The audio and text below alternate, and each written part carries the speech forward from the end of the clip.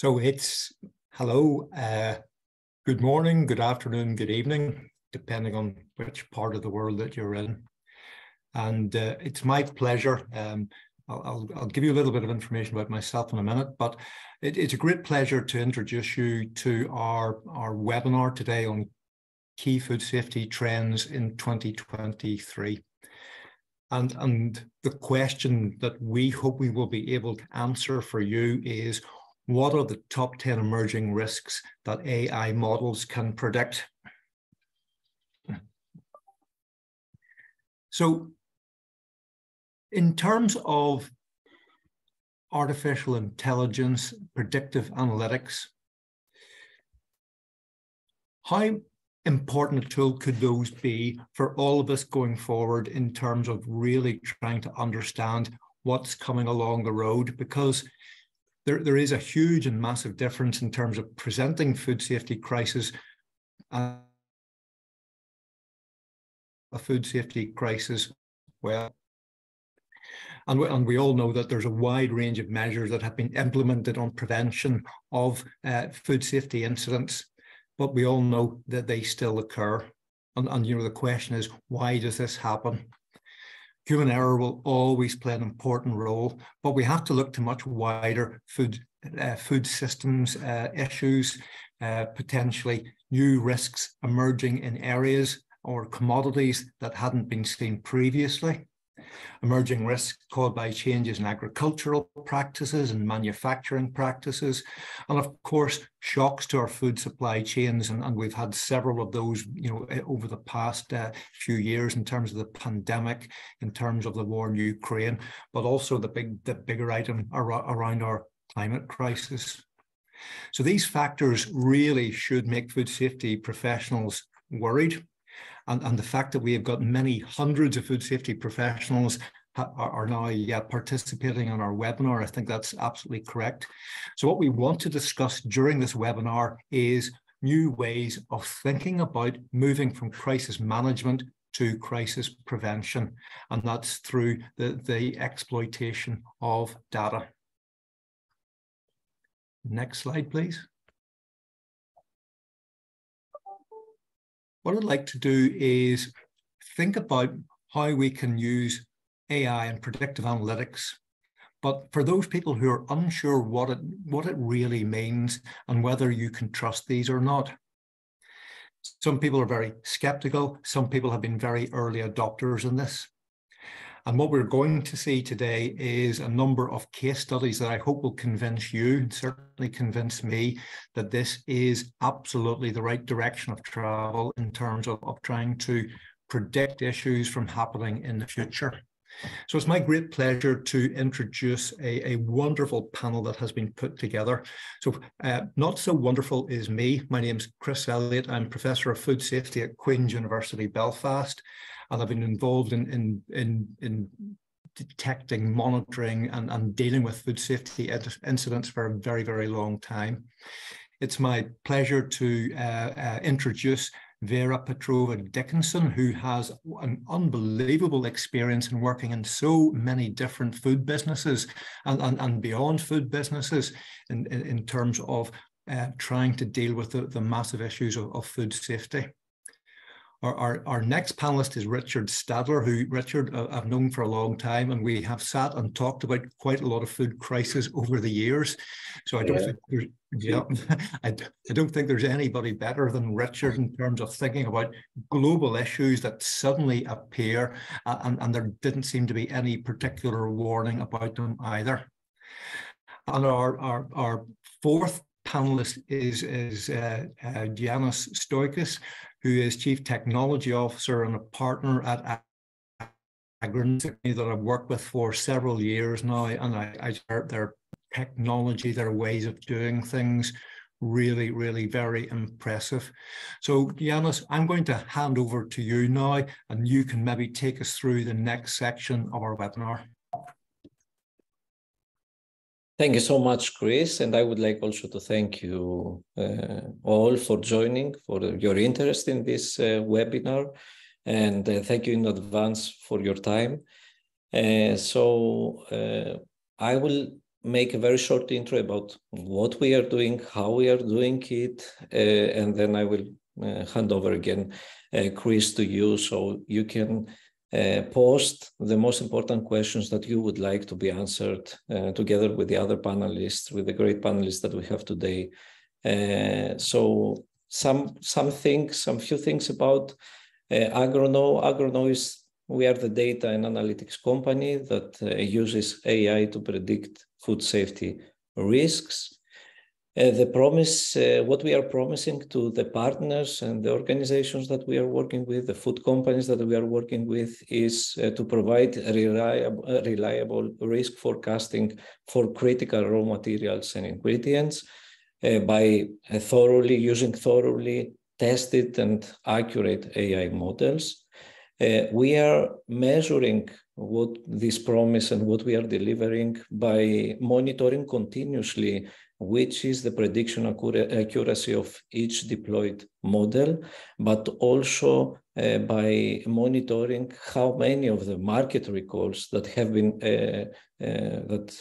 announced and they have hit the market have been early highlighted as an emerging risk by our models. So working with many food companies and many large brands, what we hear as a main concern when we are discussing about the AI technology and the use of AI technology and how this technology can address the very important challenges that we have in the food safety and food integrity in general, the main concern that we hear is if we can really trust these AI models. And the other thing that we hear and we are discussing a lot is that people are saying that they don't understand, the experts they don't understand how these models work. So the confidence for these models is not so high, especially if you cannot understand them. So we believe, and it's very important for us, it's a priority to deliver these new technologies, the results of the AI models in a simple and easy way, in a way that can be trusted, it can be explained by the experts. So we have developed AI models and we have delivered them through dashboards, through live dashboards. And the main goal of these dashboards is to answer the question about which are the emerging food safety trends in the global landscape that we should keep an eye on. And to do so, we have developed a methodology for deploying such models, which is tailor-made each time to the specific ingredient, the specific region, and specific hazards that may be linked and may affect the ingredients and the raw materials that we are sourcing from the companies are sourcing from different regions. So the first step of this methodology is to create a tailor-made data set for each ingredient. And then the next step is to understand very well which is the question that we want to answer, and based on this question, to select the best machine learning, the best AI approach that can provide an answer to the business question, to the problem that we are trying to solve. After that, we have an iterative process of parameterizing the machine learning algorithms, of training and testing the developed models, because the main goal there is eventually to deploy the best performing model using the data that we have at hand, but also to having as a very important thing to answer the question that we need, that we want to provide a solution to. So the methodology, the goal of this methodology is to actually taking the different parameters that we may have in a model to be able to deploy the best performing model through a dashboard.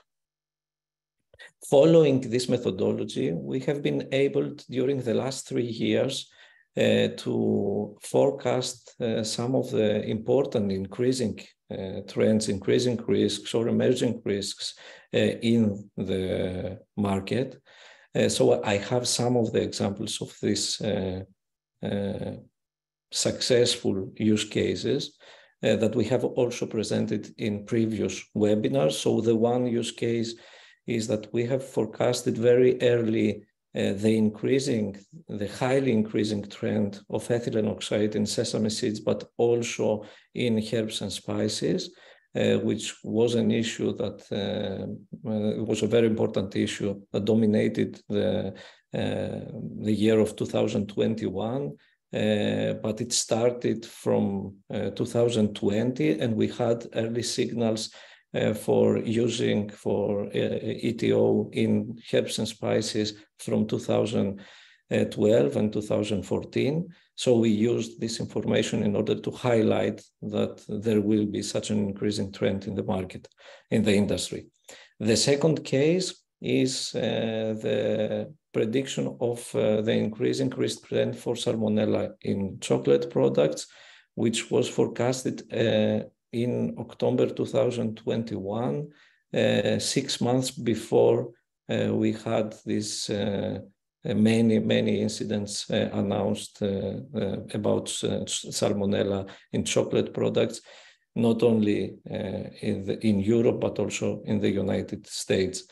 And a very recent case is that based on the information and the trends that we are, and the data that we are collecting for heavy metals in different ingredients, in different materials like cocoa, our models highlighted in May 2022 that there is an increasing trend for cadmium in cocoa. And a couple of months ago, in December 2022, we had the first consumer reports and lawsuits to companies regarding the occurrence of heavy metals in chocolate products, in finished chocolate products. Of course, there are also crises that have gone under the radar of AI models, and I have also some examples here, some cases here. I will explain later on why this may happen, that we may miss an important issue in the industry.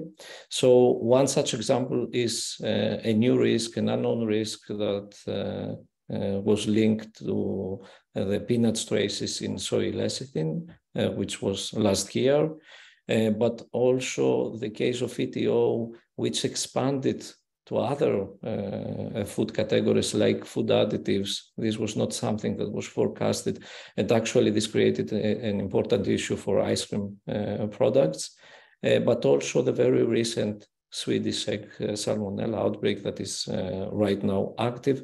These are examples of cases that have gone under the radar of AI models.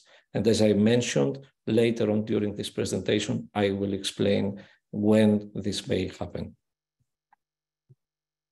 So Chris, I will hand over again back to you after this short intro about what we are doing and how we are doing it. I'm looking forward and very eager to hear which are the key questions that we would like to answer, what is very important for our participants today, but also for our panelists. Thank you, Giannis. And already there's been some questions have started to come into the chat box, which is fantastic. And please feel free to keep asking your questions. We'll have a dedicated slot in terms of a Q&A session, not only for the panelists, but also for our participants. So type your questions in. Now, one of the pieces of homework participants were asked to do was to complete a questionnaire. And the questionnaire, part of it was around where do you think the biggest risks lie in terms of future food safety incidents? And what we have here is from small numbers in terms of things like poultry and meat, right up to the very serious issues around things like cereal and bakery products. Now, when myself and Giannis, when we started to really analyze this data, because we like to analyze data in a huge amount of detail, I found it incredibly interesting, because what I do is I've got my own systems for collecting information, interrogating information, and forming my own, I would call it a risk register in terms of emerging issues. And what I found was that a lot of parallels between the risks that I was picking up and the participants were as well, particularly around cereals. And for a lot of that, to me, was coming from massive issues about the massive disruption in supply chains around the world because of what's happening in Ukraine and Russia. What I was personally surprised at, the second ranking risk was put down as milk and milk products, which I was not picking up. And I'm really interested to find out why that might be the case. How is my data sources, lacking in that? And that might be a subject for discussion for later on. But we can see from this, some of the things that Giannis talked about, herbs and spices, massive issues and ongoing issues there. Oils and fats, again, really big issues about supply and demand because of all of the supply chain shocks there. So I think it's a really very, very good and very insightful list of what's going on. So perhaps we can go to the next slide now. So now what I would like to do is to invite Vera, if you would like to come in and you talk about using predictive analytics to build stronger supplier and material controls. Yes, thank you, Chris. And thank you for inviting me today to this wonderful panel. As you know, I'm a huge believer in AI and predictive analytics, have been for many years. And you may ask me why. I really, truly believe this is going to be a game changer for food safety and quality, risk management, and for our better decision-making in business. And I have a few questions as a business leader on how do we make stronger and better decisions in the area of supplier quality management or material controls. First question that comes to mind is, what are some of the regional food safety risks that may be impacting materials or suppliers in my network? This really will drive some decisions around analytical performance requirements that we may be enforcing on suppliers for materials, or additional verification practices for suppliers, for example, increased audits. Next, what are some of the slowly brewing emerging food safety hazards that may be impacting global food safety, internal food safety strategies? So I may decide that with the new emerging risk, I need to invest in a better piece of equipment in my lab, or maybe I need to hire an additional food safety expert to have on staff. Another question that pops in mind is, well, can I actually anticipate future supplier or material performance so I can make decisions on a long-term relationship with my suppliers? Or perhaps we want to have conversations with R&D on reformulation of a product that may be using a material that is predicting to be not performing to our standards. And finally, I'm sure as many of you probably had the same issue as I have for the last 2 to 3 years due to COVID implications on supply chain. Can we be one step ahead of potential material shortages? And really, this information will drive meaningful discussions with procurement on the diversification of supply base. These are just some of the questions that I have in my mind. Now over to you, Richard. Okay, thank you very much, Vera. Hello to you all, and it's a great pleasure for me to be on the panel. So essentially, just to second on what Vera said, I think it's really essential that we try and exploit all the available data we have. In our unit, we use machine learning to consolidate, aggregate, and connect data. And basically, these algorithms are used to translate input data into priorities based on occurrence of hazards in the different materials. Now, if you look at the first 2 points I put in down here in terms of some questions we would like to answer, The one is about risk. I mean, we see a lot about hazards, but what is the real risk from a safety, compliance, and even reputational perspective? And I've added here also, are these models sufficiently granular? Also going into the second point there, because we see a lot of advances in the sciences as we go along, new research. And one thing models probably need to do is get deeper into the data, extracting it from tables, which is a little bit more difficult, maybe supplementary material. Do they consider, for example, risk assessment data, exposure data? So you're getting into that mode of risk, which is, I think, very essential here, because a hazard could be there, you're seeing it, it's happening, but is it really equating into something which is of a greater concern? And then staying on the granulometry, I think there as well, a lot of the issues, and you talked about ethylene oxide, a lot of it happens locally or regionally. And of course, that can spread. We've got global supply chains. And so suddenly it'll pop up in many regions, particularly when you're buying materials and produce from a supplier producing in a certain country. So there again, it's not simple to understand the hazards, but you have to basically then rate those hazards differently in the materials, from a low rating to a higher rating, depending on where the issue is happening and how broad that issue is across your supply chain. And one thing, models as well, models need data. You need to have it there. And sometimes you won't have that data. And the third point there I've put down is about correlating associated data on climate change. So we all know this. It could be linked maybe to mycotoxins, soil, water quality. But I'm thinking now of an example, thinking of poly and perfluoroalkylated substances, the PFAS we call them. Now, if you look at that, we have today a lot of changes in the regulation. I'll talk about that in a minute on the fourth point. But what we're seeing here is we don't have maybe have a lot of data in the foods, and maybe just looking at water data and soil data and occurrence data and usage of PFAS in the industries. So if you have a food manufacturer or you have a farm close to something which is more industrial or usage, you may have water contaminated and you're using basically industrial water, municipal water, or processed water in your unit, in your facility, then you could contaminate your food product.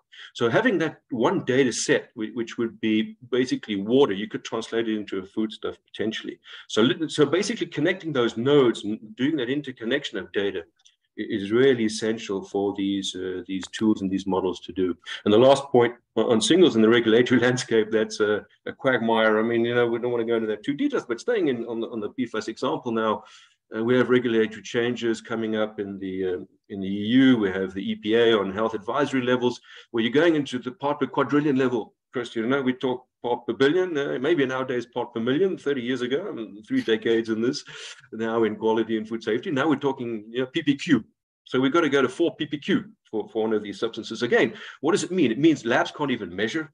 And so how are we going to manage that with AI and data to understand how to connect and how to react? Because you'll see more issues popping up. So your models will see creation of certain trends, and we're going to have to mitigate. We're going to have to be able to understand how we're going to manage it from our side, from an industry side. So these are all the challenges. And maybe I'm putting too much on the table here, what I expect models in the future to do. But what you've already shown is really nice trends, and trends which are very, very pertinent and very helpful for us. Thank you. Yeah, I mean, many thanks, Vera. Many thanks, Richard. I mean, some really insightful information, and lots of questions coming from both of you as well, which I think is phenomenal, really good. And again, questions are starting to come into the chat box. Please feel free to ask them. What I will do is the really most difficult questions. Giannis, you just get ready. I'll put them in your direction, okay? So I think in terms of food safety trends, the AI forecasts, perhaps, Giannis, you can tell us now what you think now, based on the algorithms that have developed, what you think really the key issues that we're going to face into are. Thank you so much, Chris. So we all have a very hard work to do. There are many questions, and they are very interesting. All the aspects are really, really interesting. So I will try to share here what AI models are forecasting for 2023 for the main categories that are of concern for all of us, for us here in the panel, but also for the participant. So one challenge was how to present all these categories, the trends for all these categories. We have created here a table that is summarizing the main issues for the categories. I will highlight some of these issues. Of course, there will be a recording, so at any point you can stop here and you can check them in detail. And I will highlight mainly those categories that you have mentioned that are very important for you and that are of concern for the next year. So for milk and milk products, what the AI models that we are deploying are saying in this tailor-made approach that we are following is that there will be an increase of a known risk in this industry, which is the case of Listeria. But there are also emerging risks like the case of Chronobacter that have been highlighted and have been pointed out by the AI models for 2023. And trying to answer this on how we can have this risk to be regional and to have a good granularity of the risk. The models are also focusing and they are providing information about for which geographies we will have high risk for these specific categories. So this is, in this case, this is the United States, France, and Mexico. For cereals and bakery, I will analyze further the results of the AI models in my next slide, so I will not comment these risks here. And I will, the same stands for herbs and spices, so I will go to fats and oils. In fats and oils, here there is this very important issue right now during the Ukraine war and all the problems that we have in this region. So there are three very important issues that have been highlighted as an increasing risks for the next months. And this is the use of colors like Sudan 4 and the ethylene oxide, pesticides like ethylene oxide. And one of the emerging issues is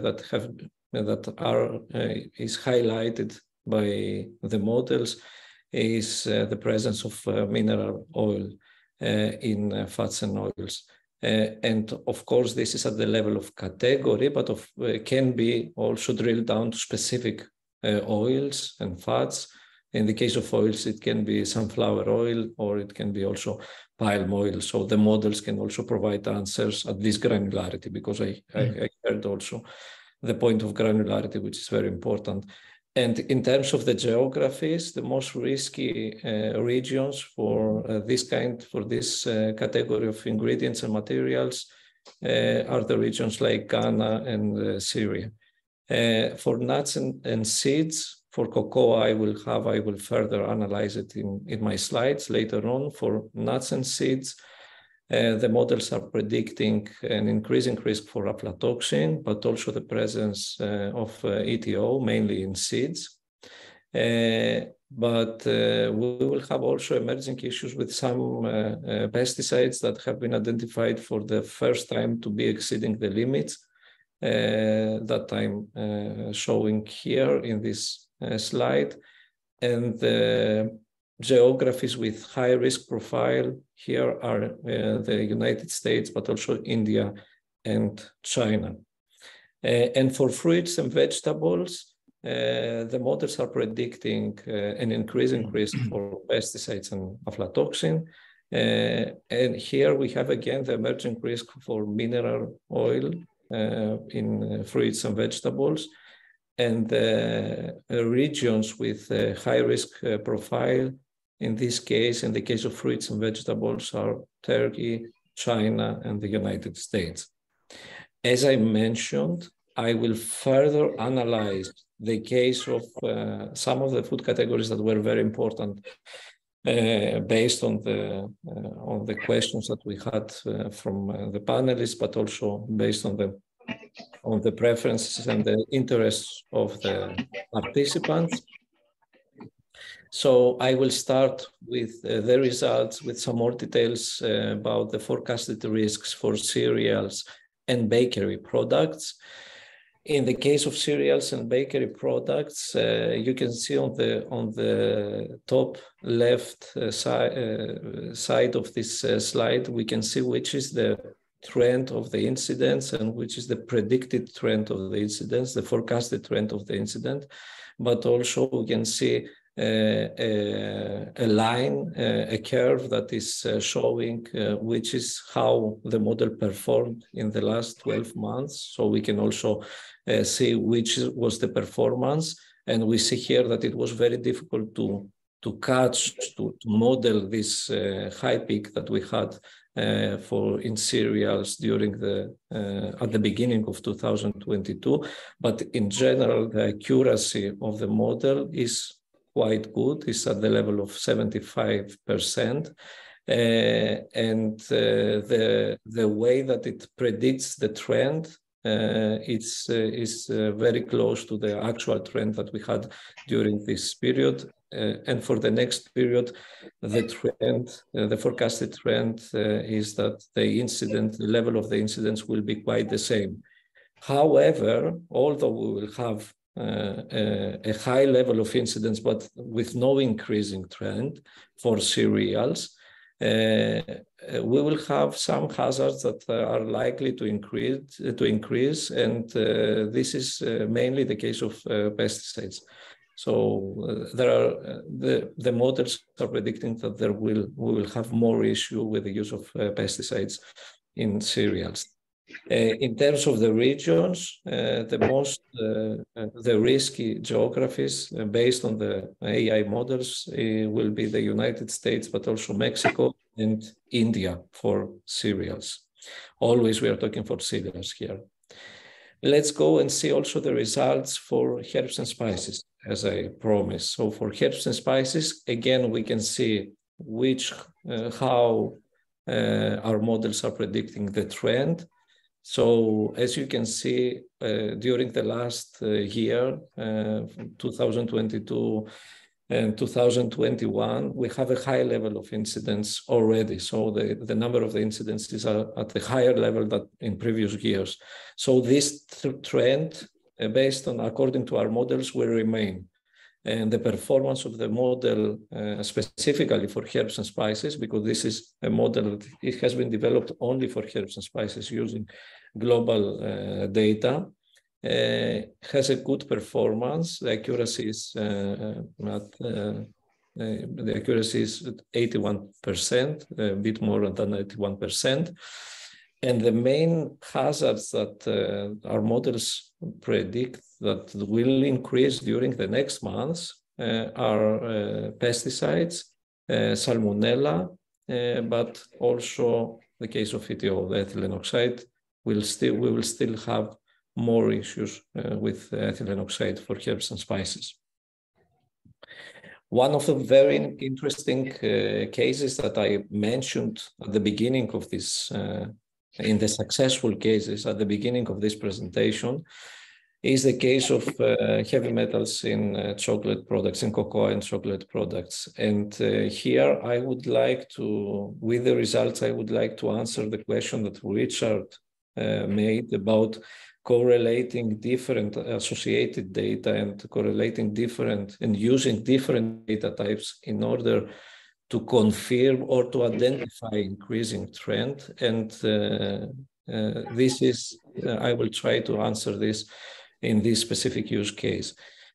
So what we have done here is that we have used two different data types. One type of information that we have used to estimate the risk during the last, for more than 10 years, was the global incidence that we have, the frequency of the incidents. And the other type of information, type of data that we have used is the frequency of heavy metals occurrence that are above the limit of quantification in cocoa. So as we can see here, this is the plot, the graph, the chart of overall risk using these two associated data types. The overall risk in of heavy metals in cocoa and chocolate products during the last 10 years is highly increasing. And also the AI models are predicting that we will still have this increase during the next 12 months. And if we go and try to explain why this is happening, and we can, if we focus and see which are the insights from the global incidence point of view, so we will see that after 2016, the frequency of these incidents of having heavy metals in cocoa or in finished in chocolate products were increased by 360%. So this is very important increase. And if we see, if we do the similar analysis for the occurrence of the heavy metals in cocoa using global lab test results for concentration of heavy metals, we will see again that the number of the cocoa samples in which the concentration of heavy metals were found above the limit of quantification has doubled in the last 5 years. And this was mainly due to the high peaks that we have in the concentration that was measured was mainly due to the presence of cadmium in cocoa. And I would like also go one step further and answer the question for the regional risk, for the granularity of this model. Can we see for which regions, for cocoa, from which regions we have higher risk? Using all this data and are using and deploying AI models, we have identified that the high-risk regions are, based on the data that we have, is Ecuador and also Colombia, and this will increase during the next months. So this is how the risk that we are estimating, which can be the overall risk, can give us a very good idea of how the risk will increase overall for a specific material and then for a specific hazard, for a specific issue like heavy metals. This can be also become very specific and point out to us from which regions we have higher risk for this specific material. So one of the questions that we receive very frequently, very often, when we talk with the companies that we are working with or with the organizations or working with is what we can do with this knowledge. So we are sharing here some of the most important things that we have agreed all that this is a very important knowledge and that we can use this knowledge in order to communicate the risk internally in an organization, to share this knowledge in a fast way. So not only the food safety departments and food quality departments, but also procurement departments know about this emerging issue. We can also use this knowledge to proactively adjust supplier practices, but also we can adjust some specific preventive measures like the testing plans that we have or the audit plan that we have. And in some cases, we may also use this information to make a very hard decision about changing suppliers and using suppliers from other regions with less risk for this specific material. As I mentioned at the first part of the presentation, there are also crises that have gone and will go under the radar of the AI models. And this, we have tried to identify and point out here when this may happen. Usually, when we cannot predict things is in cases when we are talking about really new and unknown risk for which there is no previous knowledge. No reports announced, no research studies, no research results, no regulatory framework. So this is something very, very difficult. I will not count the case of PFAS in that, based on your comment, Richard, because PFAS, we have already some data for PFAS. And I think that the regulatory framework is trying to provide an answer to this increased risk that the data are highlighting. Also, it's very difficult. Another case in which it's very difficult to predict things is that we cannot predict, in many cases, the social and economic situation in specific regions. So we cannot predict how the GDP of specific region will go, because this is dependent on many different parameters. It's a very complex thing. So we can use this as a parameters as to correlate this data, this associated data about the risk, the country risk that we have based on the socio-economical situation, but not to predict this situation. It's very hard to predict this situation. We can use this parameter as risk drivers, these parameters as risk drivers that may increase the likelihood of a risk for a specific material. It's also something that is very, very much linked to what I have explained with socio-economical situation, with predicting the socio-economical situation, is that it's very hard to predict events that are dependent on many different parameters that cannot be predicted. So this is something, when we have a chaotic situation, it's very difficult to predict something. And if we have, again, some new behavior of people on how they handle an ingredient, or how they are behaving in a processing, framework, or in a processing, when they are part of the processing of the food, this is something that is very difficult if we have no data of such behavior before. So these are the points, and these are the cases in which we cannot provide questions using the AI models based on our experience so far. I think that some of this, the technology will get more mature, we will get some more data, and we will be able also to provide questions for some of these cases. And with that, I will hand over back to you, Chris. So we have a reflection by you, the panelists, but also questions by audience. Yeah, thanks again, Giannis. I have to say there's lots and lots of questions coming in, really good questions.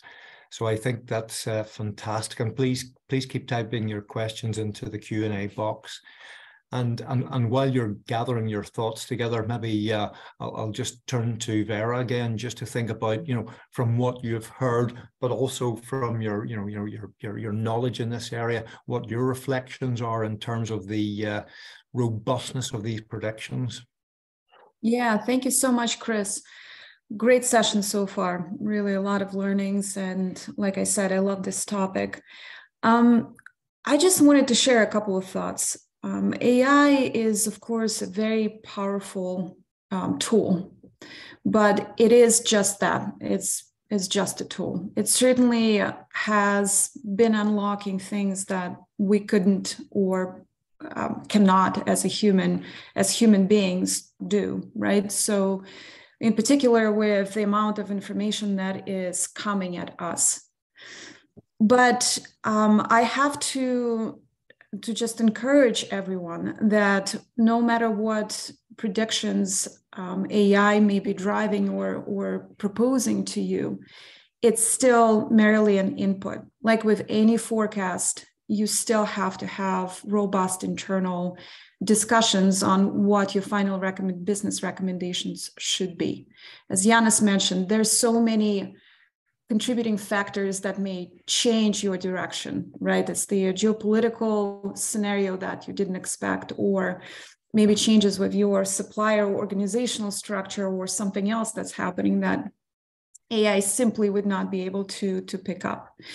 So to me, if I were to drive a comparison, if you look at this picture, AI is basically like the light that's shining through really thick forest. It's just showing you the direction that you need to go, you go into, but your really path, you and your business partners need to define what that looks like. So it's a great tool, but it's not the answer it's not the final answer for everything. Richard? Thank you, Vera. Yeah, thank you, Vera. Absolutely. I mean, I think it's AI. This is one element in the toolkit of early warning that we have and that we really can exploit. So yeah, for some reflections, we have a lot of data out there, and this we have to definitely use better, interconnect the data, as I said before, identify signals and trends.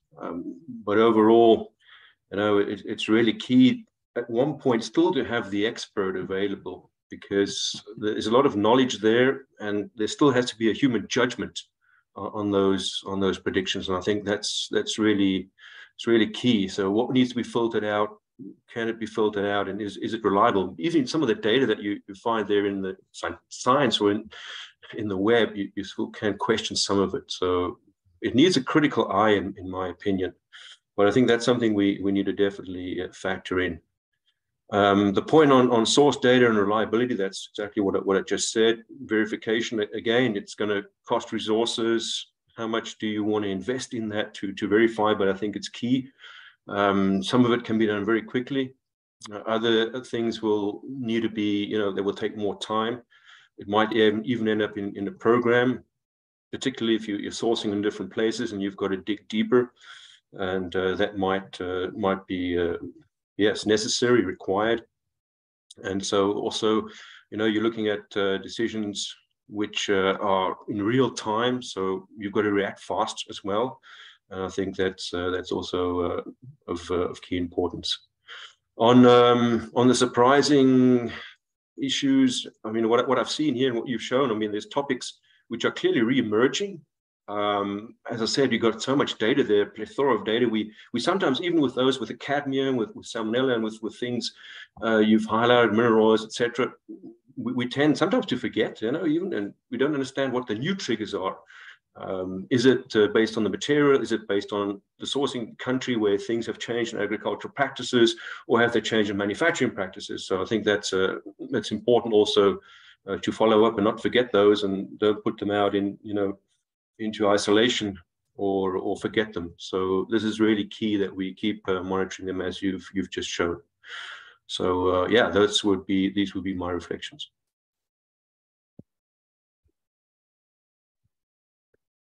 Yeah, thanks very much, Vera and Richard, again, because I think those reflections are really important, and they overlap a great deal with mine as well. And I think I'll take the chair's prerogative and not spend time of me talking. I would much rather now to get the audience participation, because there's some really good questions coming in here. And unfortunately, Giannis, most of them are for you about the data that you have presented. Now, again, there are multiple questions, and apologies if I can't deal with all of them. There's just a couple, and I think I know the answers to them. And if I'm correct, Giannis, you just say yes, or if you want to add to it. I mean, one of the questions is about the granularity of the data. And you talked about potentially based on what the forecasts are showing you, changing suppliers, but I don't think your data is granular to suppliers. It's about countries where people source things from, and then you would have to think about changing your supplier that sources from a different geographical region. Is that a correct interpretation?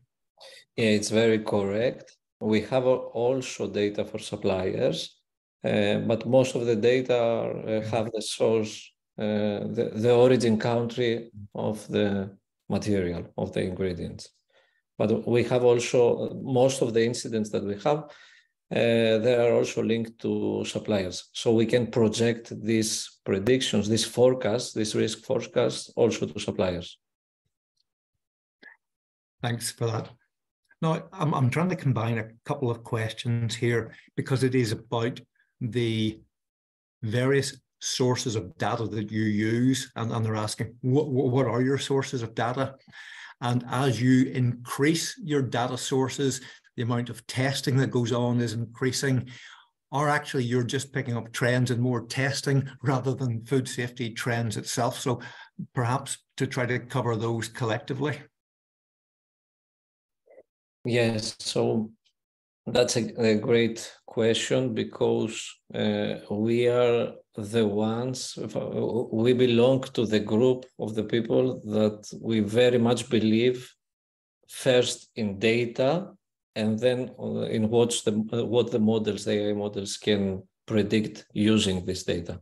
So we are expanding continuously the data in different data types to cover also different types of information that are there and are linked to parameters, to risk drivers that may increase the risks for specific ingredients and materials, but also for the information types that we have already, for the data types that we have already, like the incidents or the laboratory testing data. We are continuously adding new data sources, new countries that are publishing information.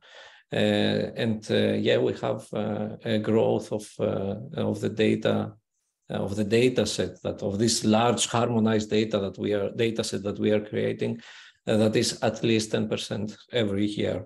And this is actually very helpful, because having better data, we all understand that we are very dependent on the data. The models, AI models, cannot predict, cannot forecast, cannot be built, cannot be tested if we don't have data, if we don't have good data. So the increase of this data is of great importance also to improve the performance of the AI models. And yeah, we are always talking about not only about collecting the data, downloading the data, but also about harmonizing all this different data, which is hard work, but it can be done. There are technologies that you can utilize and can solve this issue. Thanks for that. There's a number of questions about will you supply CPD certificates, and I'm quite sure you'll be doing that to all of the participants. A very important part of our professional careers. And also some people are saying, will the presentation, will it be available online? And again, the answer to that is yes, absolutely. This will be streamed for quite a while. Mm-hmm. There is, I guess, probably one of the best questions, because it's the question I ask myself quite regularly. I think, Richard, Vera, you will ask yourself the same question. What's going to be the next big scandal? What is going to be the next crisis of a scale of melamine? And you know, is that something that can or cannot be predicted? Do you want the specific scandal, or do you want to answer the question of if it can be predicted or not? So I mean, I guess if we all knew what the next melamine scandal is, we wouldn't be on the webinar. We would be doing other things, getting ready for it. So I think in terms of, I think a better question is, or perhaps more fitting to the data, can you predict the level of the crisis that might happen based on the red flags that you are identifying? You know, to me, a problem with a mycotoxin is a kind of one type of risk. But if you're finding a Campylobacter in food products and the numbers are rising, that's a completely different scale event. So can you scale the severity of the potential incidents? Yeah, this is what we can do. So we can estimate and we can anticipate how big will be this increasing trend. So for instance, even for mycotoxins, if the mycotoxins due to the climate conditions, due to the climate change, will increase a lot for the next couple of years, and we have the data for the climate change and the data for early incidents with mycotoxin. This is something that for sure it can be predicted by the models. This is something that can be done. Also, something that can be forecasted is some new issues, new hazards that have been identified sporadically, but they are affecting broadly different types of foods, but there is an underlying connection based on the regions or based on the conditions that these ingredients or materials have been produced. So this is again cases that we can model and we can predict well with AI models. But still, your point is very good that we are very much dependent on data. So we cannot build models if we don't have the data. And there are a lot of data out there. They need to be collected, harmonized, and there are also a lot of data internally in the food company. So we need to unlock also this sharing of data, between sharing of private data in an anonymous way that can be used by the model to forecast the next very important scandal. Yeah, thanks again for that. I mean, there are lots and lots of more questions, and I think we are running out of time. So I'm going to ask you another question, because it was the same question that I had in my mind, because you talked about things that went under the radar screen, and that's you explained it very well. What about things that you predict are going to be a problem that actually aren't a problem? And how many times will you raise red flags and you know, companies and businesses will put lots of efforts into trying to deal with something, but it doesn't materialize? I will start with the second part of your question, which is about how we can, and we are discussing a lot this with the companies that we are working with, how we can become and how we can help the companies become more agile when they see an increasing risk, and how they can how they can confirm this increasing trend and how they can activate the preventive measures. So this is something that we are discussing a lot. This is one of the very important things, because we hear about mineral oil, we hear about heavy metals, but we are not doing, we know about that. We see also the predictions, but we are not doing any actions about it. So this is something that a very important thing to work on during the next years. And also, yeah, there are, of course, we have, our models are quite sensitive, so they may be cases that are, that there is this problem there, but they may be over-highlighted, so they may be over-emphasized. So what we are doing in these cases is that we are collaborating with the company, we are digging deeper to identify what this problem, what this emerging issue was, which was the region, if we have other data that we can utilize to confirm this issue. So these are the actions that we are doing when we see this kind of things that are not very clear. Are there red flags or green flags? But it may happen, yeah. No, many thanks for that. And I mean, thanks for all of those answers. So maybe just to wrap up, we'll quickly go on to, I mean, the reflections, Vera, Richard, and maybe a few myself. No, I just wanted to mention a couple of few things, and it's probably more a call for action. I think we are here unlocking something incredible for food safety and quality in terms of application and the benefits that AI can bring us. But really, my call for action, I don't think that we will go far if we don't have the right early adopters in our leadership community who actually are interested in playing with it, interested in doing some real life pilots with companies like Agroknow, And the more we do that, the better our prediction accuracy of the prediction is going to be. And also we're going to together will be able to evolve this machine learning to the levels that we want to. And second, I think it's really important that we continue to drive webinars like these, because we need to continue to educate our public about the data and analytics in general and AI, and remove some fears that I see they're very, very real. And final food for thought. I really think that predictive analytics is the missing piece for us that will allow us as businesses to make more accurate predictions or decisions. And if you think of it, this community, actually, the precision of our decisions will mean reduction of recalls or creating a safer food supply for our consumers. So it's a big deal. I believe in this tool, and really hope that we can partner up as leaders of food safety and quality community. Thank you, Vera. And Richard.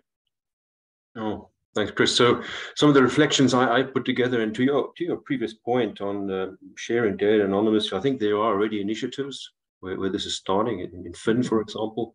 But I think we can only grow that. I think that's so important. And going back to what we did in Food Drink Europe, at least in the activities we have there, we put together some of the data on furan and chloride and in water. Again, going back to water, and we really shared that information. And I think that's really key, so that also the public understands, what are the risks, what are the hazards that we find, and how are they interpreted. So the data has to be definitely generated and shared much, much more. And I think that's something we'll definitely look at, because at the end of the day, food safety, we're all interested in food safety. We want food to be safe, and it's not something which is proprietary or which is confidential. I think it's important that we share anonymously. This is key. And then you build those larger data sets, and then of course your models will be far more accurate in predictions. So that data quality I put down because we've seen examples and cases where this is really lacking, and we would like to dig a bit more deep into some of the sources. Verification that requires, of course, industry concerted actions, but possibly to verify and to look at those early indicators. This is important because it's part of an early warning tool, essentially. So we want to react fast. You can test. It's not always too expensive. You see things happening, but again, it's time is of the essence here, because it can easily spiral out of control if you're not acting fast and you're not looking at your sources and understanding how to mitigate at the end of the day. Decisions taken to these considerations, I think what you've shown, this definitely flows into how we basically do risk classification of materials. So it's essential in HACCP studies, finally after verification in a broader context. And then some of those parameters may even flow into RMPS, the raw material purchase specifications. I mean, of course, mineral oils will be in a purchase specification. This is normal. And as you dig deeper and you go into ways to manage, you can set up purchase specification. And then, of course, funneling it into a contaminant surveillance plan, which you shouldn't do once every year. You should really do it more frequently to see that you really capture those hazards or those risks, let's say, which are popping up in real time, and that you can react to those accordingly. So monitoring and surveillance plans, this is where that information flows into. And then finally, if you have a strategic research program in food safety, that'll obviously, in some cases, and in our case, definitely some of these contaminants are on our programs, which can span from short 3 months, 6 months, up to a year, or even 2 years, to understand how we can manage them and how we can mitigate. Because at the end of the day, if you see a risk in terms of food safety compliance, you've got to drive it down. And that's where, of course, you need heavy resources, but again, where resources can be shared through Horizon 2020 programs and others. And I think there also we need to do a lot more in terms of research together with the different actors in the space. Richard, that's really very, very helpful. Thank you for that. So I guess we're a couple of minutes over now, so I'm just going to wrap up in terms of where we are. I think, the progress that has been made over the past 3 years, and I think it's been very well demonstrated in terms of the models that are being built are becoming more and more robust, more and more reliable. And certainly it is proving to be, you know, a really important and insightful tool in trying to predict what issues are coming short term and longer term as well. And I think also the what we've tried to do during this webinar is this process of demystification. You know, what is this black box that gives out information? I think Vera touched on it really well. You know, training is very, very important. This is a new skill. This is something, you know, that we want to add into our ways of being able to manage things. And it will only come about through standardization and validation. And again, you know, I think on behalf of Agroknow, the more people, the more companies that become involved in this, the more reliable the data becomes, and it becomes, you know, shared issues in ways that food industry really quite struggles to do. I think the cases that were provided today by Giannis, I mean, were quite excellent. So I think if you allow me just to kind of a very, very quick summary just to finish up with. As I look through, you know, this presentation, and I'm lucky because I've looked at it several times now. What I can see in my mind is I can see all of those things as a professor of food security that we talk about every day. We're seeing the impacts of climate change here. We are seeing the impacts of the Ukraine war. We're seeing the impacts of fraud, because I can see fraud and food safety, they're cutting across each other. So we have a very, very complex global food supply system. We know now that it is really showing to have frailties because of the pressures it has been put under. And some risks, we do not know what are coming. And again, in the chat box, I could see people say, this happened 20 years ago, and exactly right. But for many of us, our memory isn't that good, and we forget about there was a massive issue in salmonella and chocolate 20 years ago, and here it comes back again. So I think the validation of the issues that are coming, I think to me are very, very strong. And I'd just like to finish off with, do we really need to fully understand how predictive analytics works to trust it? When's the last time you watched your TV and you saw a weather prediction? And the weather prediction said, tomorrow the weather is going to be horrible. And do then is you change what you're going to do tomorrow. Do you actually know how that weather prediction was made? I don't, but I trust it. So with that, I would like to absolutely thank the panel that we have today, Richard, Vera, Giannis. I think the information, the insight, absolutely fantastic. I want to thank you all for that. And I want to thank the audience for joining us today. I think the questions really shows the interest in the topic. So wherever you are in the world, take the rest of the day or the rest of the night off. Don't worry too much, because, you know, predictive analytics will be there to solve your problems. Thank you all very much. Thank you so much. Bye-bye. Thank you. Bye.